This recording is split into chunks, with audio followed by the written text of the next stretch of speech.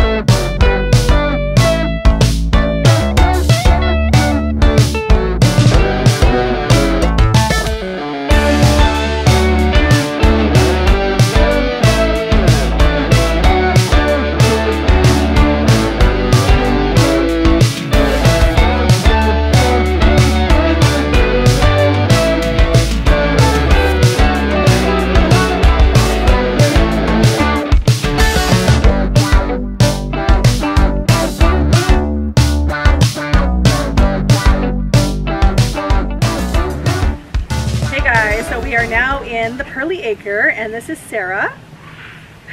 So I'm gonna ask her a little bit about this place, and she's gonna introduce herself and introduce all of her wonderful pigs. And how many pigs do you have here? There's 11 pigs. 11, wow. Yeah.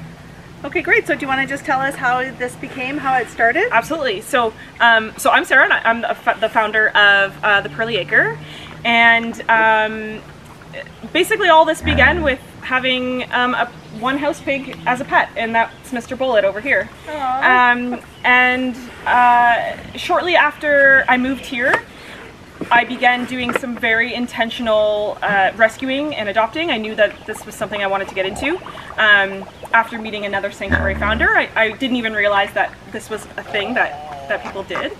And as soon as I became fully aware of the need for rescue and adoption, over 90% of pigs, actually I think it's closer to 97% of pigs, are rehomed within their first year. Wow. And there just needs to be some place for these pigs to go. So I was led by passion, and here we are, 11 pigs later.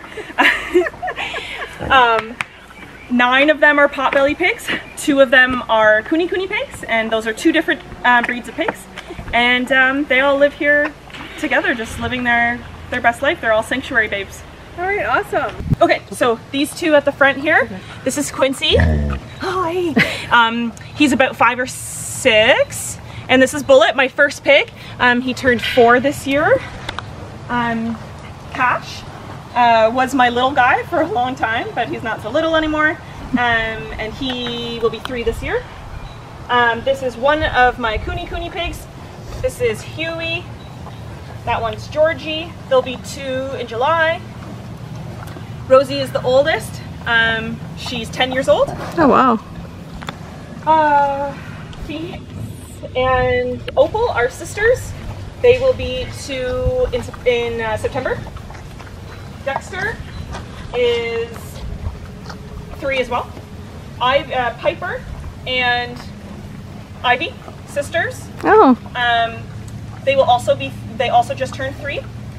And I think that's everybody, right? Did I do everyone? Oh, they have these little guys here on their face.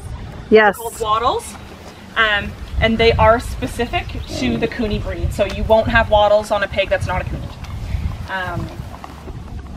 So yeah, so that's, and they have the curly tails too. Everyone always wonders why these guys yeah, I didn't notice tails. that. Yep. And they wag them just like a dog, happiness. The Coonies, I've noticed, don't wag, and I don't really know why. Maybe because it's curled, their tail is kind of curled, right? They just don't, it's just not part of their personality. I don't know. But yeah, so they've got the curly tails. So the Pearly Acre is a non-for-profit sanctuary. I got that title just this past January, although I had been rescuing for longer than that. The Pearly Acre is a vegan-run sanctuary. I am vegan. That's something that's very, very important to me. And I use tours to educate the public, to make them think about food a little differently. Because a lot of people you don't get to wake up in the morning and necessarily get to just think, oh, you know, how can I connect with animals today? So this is really what I like to allow people to do. I allow them into my home and into my heart to meet my pigs, and I think I'm not gonna get everybody for sure, but if I can just lift those blinders a little bit, that's good enough for me. So when it comes to the pigs specifically, these guys here, the Cooney pigs, they are considered a meat pig. They are a farmed pig. So these guys aren't typically commercialized like the types of pigs you would get if you went to the store and bought bacon or sausage. You would typically get the... Sorry.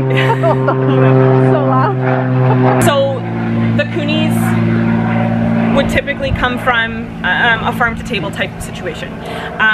So like they differ from your normal commercialized pigs in the sense that they do tend to get a little bit of a longer life if you consider 2 years to be lengthy, whereas regular commercial pigs are slaughtered in 6 months to a year.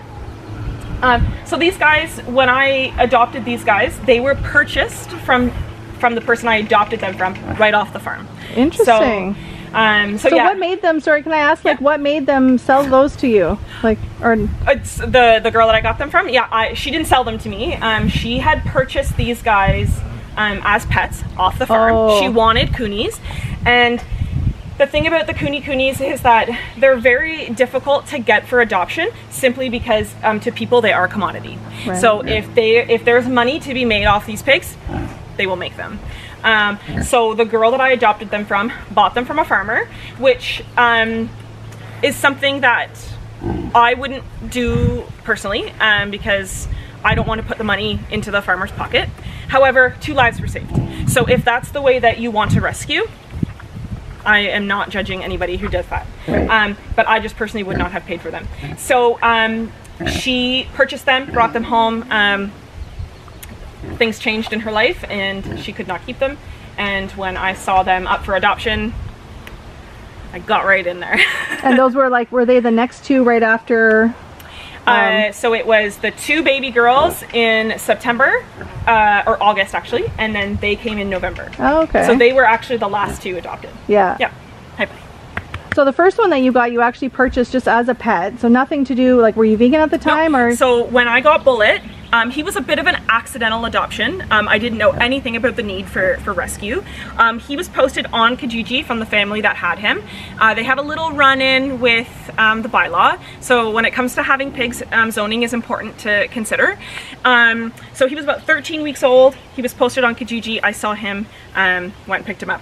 We share a birthday, we're soulmates, and brought him home. And that's really kind of what opened that door for me. I didn't know anything about this. And then the following couple pigs, so Ivy and Piper, who are nowhere to be seen at this moment, are the only two that I currently have here that are not a rescue or an adoption. They came with me from my old house before I got into this. And everybody else has their rescue story. Wow. Yeah. And I did read, I think that you would go hiking with Bullet. Is that right? Yes. On a leash. So that's really how it really started. When I would bring him places, I treated him just like a dog. I don't see how he should be treated any differently. I brought him to the trails where I would walk, and I put him on a leash, and he would go, like, I'd let go of the lead. He'd run just on his own. He stayed on the trails. Pigs don't have great eyesight, so I think they're so good on trails because they stick to kind of what they can see, and if they can see a trail, they tend to stay on it. So I think that's why he does so well on trails. And so I'd bring him around, and of course if you are going for a casual walk through the woods and you find a pig, you're probably going to talk to that person. So I found myself really educating people, and that's kind of what kind of lit that spark. You know, I thought, oh, you know, there really is this disconnect. And I was not vegan at the time. I was not eating pig. That was a decision that I made as a child for no reason whatsoever. I honestly have no idea why I did that. I'm glad that I did. It's a premonition of your future goals? I guess so. So when I got him, that was no problem. Shortly after, I went vegetarian, and then went through the slow process of eliminating until I went vegan about 2 years ago. So wow. So you already had some of these other pigs by then? Yes. Right. So when I moved here in January 2019, I don't think I was fully vegan. I was almost there. And it was just like a matter of cheese, like most people. The last thing. The cheese is the tough thing. But I had at least 7 of the pigs, and then 4 of them came last summer. So they haven't even been here really a full year. So. Wow. Yeah. Like, that's amazing, especially because you said you just got designated as a sanctuary. Yep. Yep. So that's a big deal. Yep. Like, that's awesome. Yeah. So what I like to say is basically, I was doing all the tough stuff already. You know, I was taking the rescues and facilitating rescues with other people. And paying for everything yourself, right? You're not getting any help from anywhere. Like, completely out of pocket. So I did have to make some changes along the way that helped me financially. And I always believed that I was not going to have more pigs than I could pay for myself, because it's tough asking for money. I don't even really do it now. That's why I do tours and I have t-shirts, because for me personally, it's just easier for me to give you an experience and use that money for my pigs. So so starting the tours, when I started the tours last summer, that was the first time I was getting contribution from other people other than you know, my income.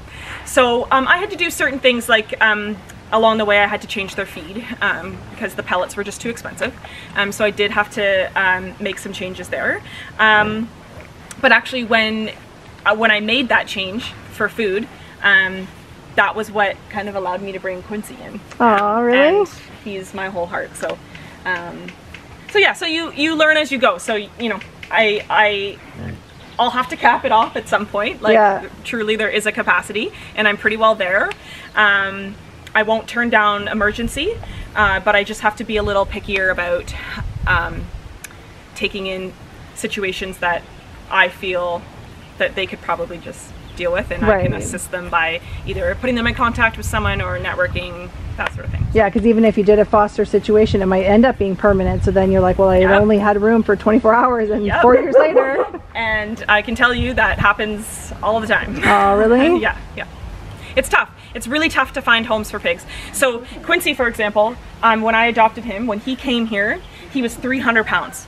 So he was an OSPCA seizure from a property, and he wasn't being cared for, so him and a bunch of animals were removed from a property. and his tiny little body had 300 pounds. So if you're looking into getting a pig, whether it's just like as a family pet and that's what you want to do, or maybe you have a farm and you're getting animals, a 6-year-old 300-pound black pig is going to be a tough one to home. And that's for a variety of reasons. One, you know he needs to lose weight, so you know that there's work already to be put in. B, he's a black pig, and everyone wants the pink, cute little one. Everyone wants the small, cute pink pig, or the ones with the spots, or. Wow. So you know, a pig like Quincy, this is where he's gonna wind up. He's gonna wind up in sanctuary. So you basically saved him pretty much, because otherwise, like, what would have happened from, like, they probably just would have sold him to a farmer, right? Right. I guess, or well, I guess he's not.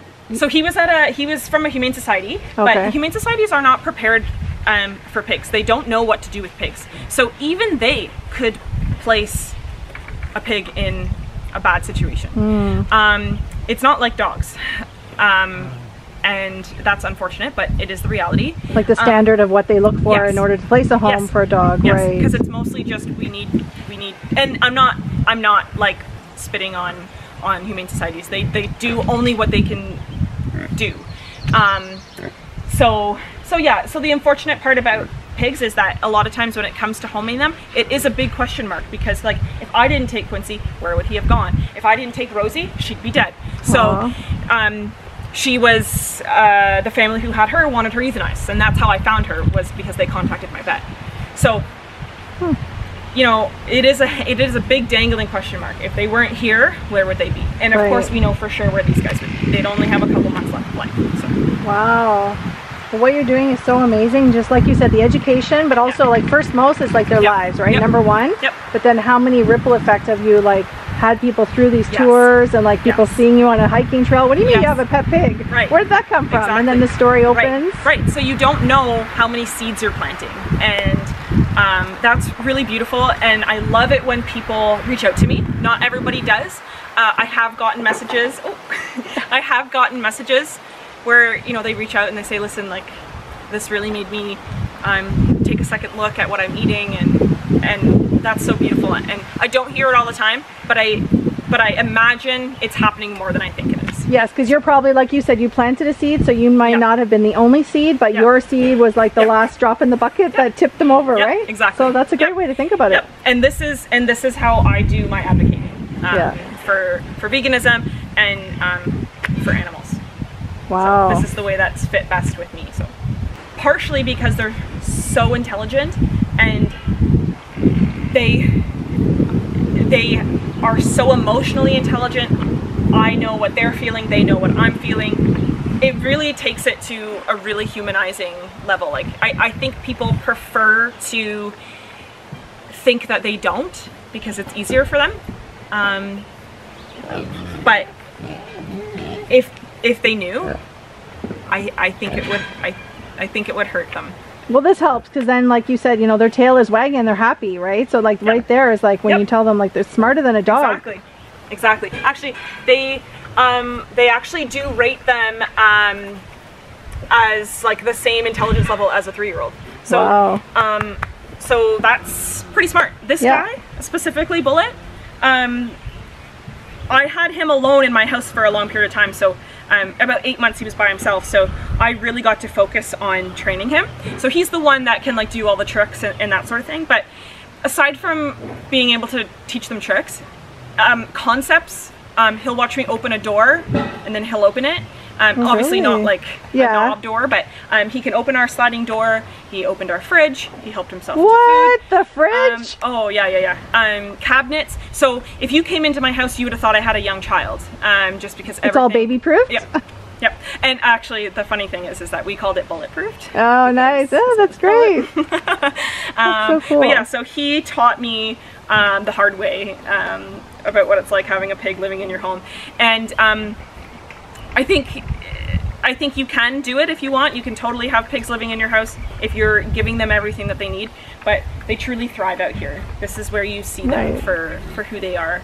You know, in the wallow, they dug themselves a wallow, so they tend to destroy property wherever they are. So if you do have a small yard, they are going to make it theirs. So, and it's important that they have those things. They need the wallow. So like if you can't provide that, they're probably not a great idea for you to have. But yeah, so they're out here living their best life, you know, like they're gonna root around and they're gonna create holes, and I don't care. Yeah, because that's where you got the property, and you had these already in your mind, and you already had some anyway. Absolutely.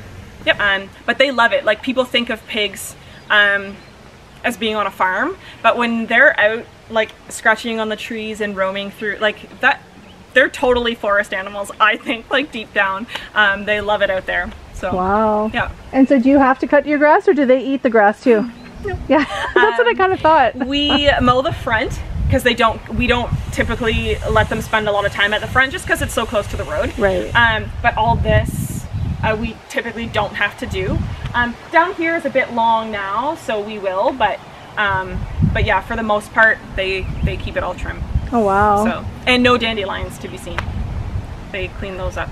There are things that are toxic to them, and what's really interesting is that they tend to know in a way, and they avoid it. So wild rhubarb kind of grows around here, and the leaves of the rhubarb are toxic to them. And we had some right here, and they'll eat every other leaf, but they were not eating the rhubarb interesting leaves. So I find that to be really interesting. But things like poison ivy that you would think would bother them absolutely does not bother them. So they can eat it, ingest it, it won't affect them. On the other hand, I'm pretty sure they are what gives me poison ivy, because they'll walk around and then I pet them. Oh no. So I think they're the reason that I get poison ivy, actually. And then yeah, in terms of like them just being picky, this guy like won't eat peppers or won't eat broccoli unless it's steamed.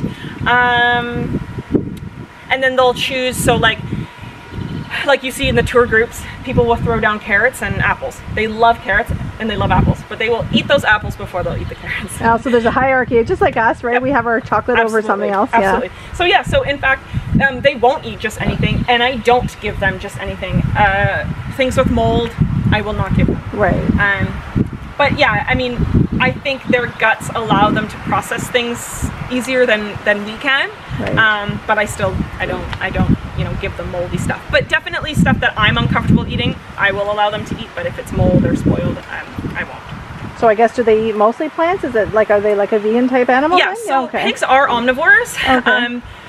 So people will give them meat. And I don't eat meat, so I'm not going to buy them meat. Right. The thing that makes me keep them just totally veggie based is the fact that yes, they're omnivores, but they're prey animals. So if they were out in the wild and they found something dead, they would eat it. They would, because they're a pig. They'll eat it. Will they stalk something and hunt it down and eat it just to eat meat? They absolutely will not. They don't have those skills. They're potatoes. They don't have those skills. So they do look like potatoes. Right, yeah. That's why I call them potatoes. So to me, why would I give them something that I don't think in the wild they would naturally come across? Again, if it's dead, or if it's enabled, maybe, but they're not gonna stalk something down and eat it. And obviously they're thriving anyways with everything that they're eating, so absolutely. There's no point. It's not like they're lacking like a cat or something. Yeah. Yep. And you know, we can thrive. We're omnivores. We thrive that way. So can they. Yeah. Yeah. And I see it done in the tour groups with other people, but if I plop down, they just like create a circle around me. Really? And they don't even, like, they want their bellies pat, but if I can't get to all of them, they literally just lie there. Like, they just want to be near me. And it's beautiful. And actually, my pigs are the reason, they are the reason why I can do tours, because they're all so lovely. And it's truly them that really makes that experience. Because if they were wild, I wouldn't be able to do it. So. Okay, so let us know how they can book these tours and what any other events, how they can reach you and things like that. Perfect. So I use Airbnb to book tours, and you can find the Airbnb page simply by going right to Airbnb or on my website, www.thepearlyacre.com. Just in one of the pages, I have the Airbnb booking tool embedded right into the website. So they both go to the same place. So there's no problem whichever way you book it. You can also contact me on the contact page through the website, or you can send me an email, thepearlyacre@gmail.com. And I'm very active on Instagram, and all that also filters onto Facebook as well. So you can find us on all the social media you want. Also TikTok. Oh, awesome. On TikTok, yeah. So YouTube at all or no? No, not YouTube. No. Okay, so now you'll be on YouTube. Now, this will be on YouTube. Now I will be on YouTube. Well, that way you're covering all your bases. Yes. All right, well, thank you so much, Sarah, for giving us this tour. This was so interesting. I learned so much about these pigs, and of course, they're adorable. So if you guys want to go check out her pages, likes, book an Airbnb experience, definitely get on it. Yeah. And thanks so much for having me. I really, really appreciate it. Thank you.